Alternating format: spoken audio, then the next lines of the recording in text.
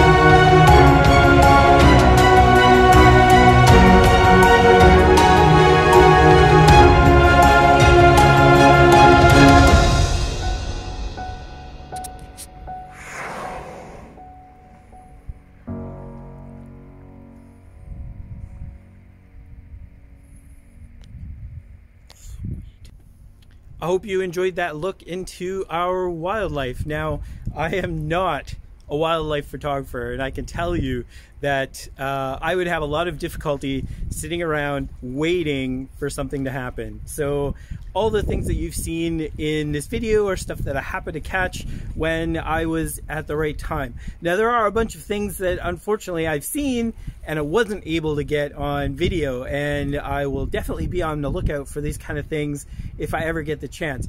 Right behind me in the bay here, one time I saw 2 humpback whales breach at the exact same time. It was unbelievable. I'm reaching for my camera and I couldn't get it out fast enough to actually see it and get it on camera, but I'll tell you, it was an amazing sight to see and something that I will never forget. We see a lot of whales in this area and on a regular basis, and as you can see from the video, there are a lot of times I catch them tail diving and whatnot, but actually catching them breach is very, very difficult. Now, I do have something special for you. Just quick watch. This is old video from Howard, the principal keeper here, and he caught this several years ago with his camera.